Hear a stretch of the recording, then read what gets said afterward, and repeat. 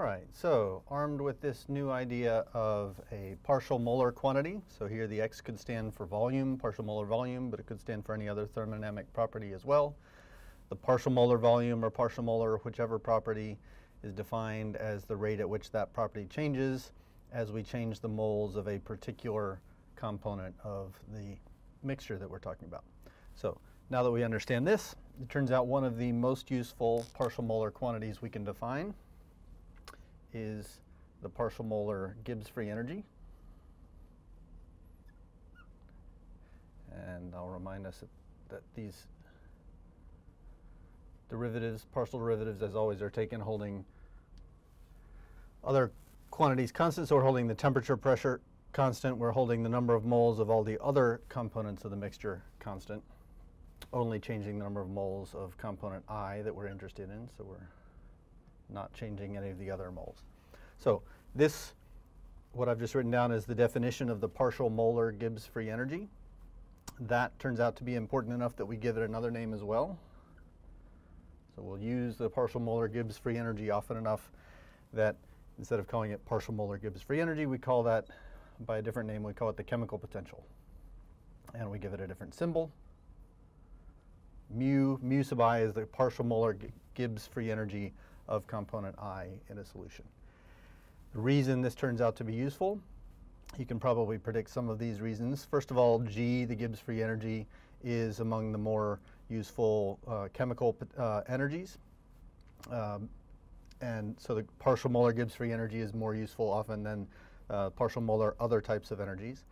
And part of the reason that's true is because the partial molar quantities are defined at constant T and P. And of course, the energy that's most useful when we are at constant temperature and pressure, as we often are at experimental conditions, is the Gibbs free energy.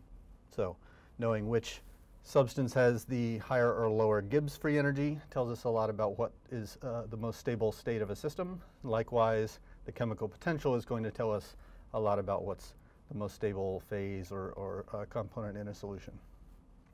So I'll remind you something we already know about the Gibbs free energy and extend that to what we can say about the chemical potential. So we know the fundamental equation for the Gibbs free energy.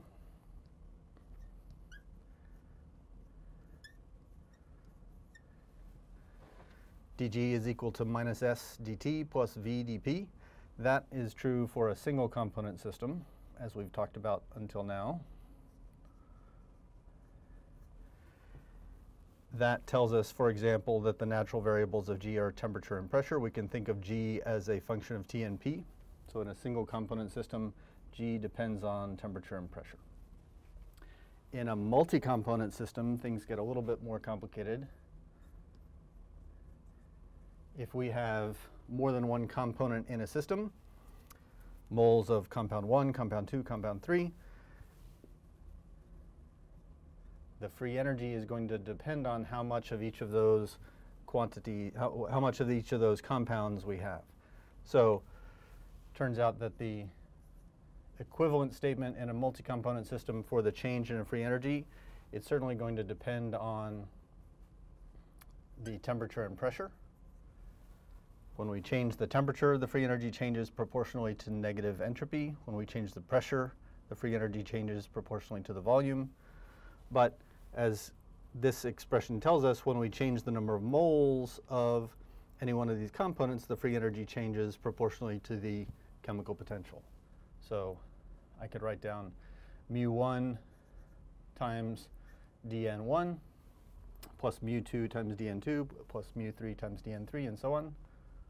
Or I can just write down all of those at the same time and say that the free energy, the change in the free energy is proportional to the change in the number of moles of any one of these components, and that proportionality constant is the dGdN, or in this case, the chemical potential. It's just the different name that we give to the partial molar Gibbs free energy. So this would be the fundamental equation for a multi-component system. If we have more than one component in the system, we need to remember that the free energy is going to depend on the chemical potentials times the changes in the number of moles of each one of those components. So that's an introduction to this idea of chemical potential. Chemical potential is going to turn out to be one of the most important thermodynamic variables we talk about. It's often a little bit uncomfortable, unfamiliar. If this is the first time you're seeing it, it probably seems a little bit abstract. The things to keep in mind for right now, number one, this definition. If you find yourself confused about what the chemical potential is or what it means, just go back to the definition. Chemical potential is the partial molar Gibbs free energy. It's the rate at which the free energy changes as we add or subtract moles of that particular component. As we've talked about briefly, and we'll see a lot more coming up, the reason it's useful, it will turn out to be very useful to us in predicting which phase of a compound is more stable, solid, liquid, or gas, for example. Because it's related to the free energy, it tells us something about the stability of the different compounds. But since it's a fairly abstract idea, it's going to make a lot more sense as we do some examples and consider it in a little more detail. So what we'll move on with next is seeing how the chemical potential relates not only to the Gibbs free energy, but also turns out to relate to other types of thermodynamic energies as well.